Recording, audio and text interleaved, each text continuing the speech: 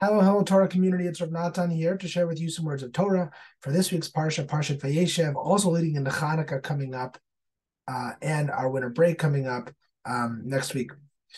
Parshat Vayeshev, at a certain point, the brothers, after a little bit of tension and anger at Yosef, have left to go and shepherd sheep.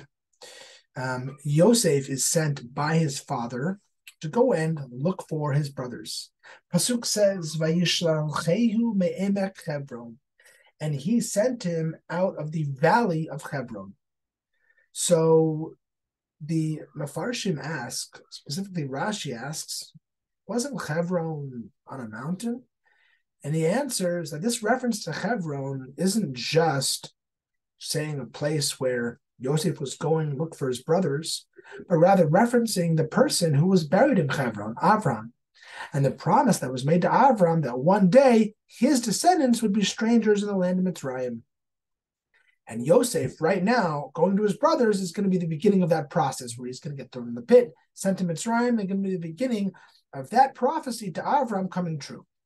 Now, whether or not that's exactly why the text uses Hebron is less important as what Rashi is trying to teach us through this idea that when the text mentions Hebron, and Rashi and our sages pick up on the fact that it's a reference to Avraham, what it's really showing us is that even though for Yaakov and Yosef, this was a very normative interaction of sending him to go check on his brothers, but it has big divine implications, and Hashem is actually pulling the strings of this tiny interaction and journey of Yosef to go check on his brothers, and leading it to have a part in the grand divine story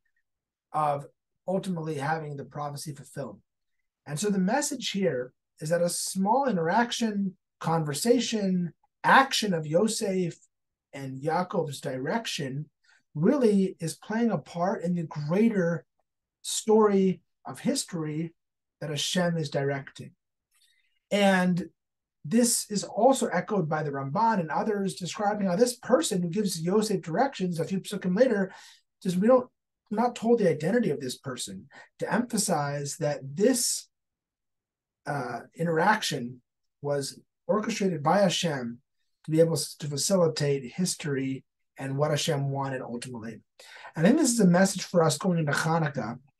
where Hanukkah is a holiday in which through 8 days we fill ourselves and our homes with the light of the Chanukiah, with the light of Hashem, with the light of the Beit HaMikdash, and then Hanukkah is over.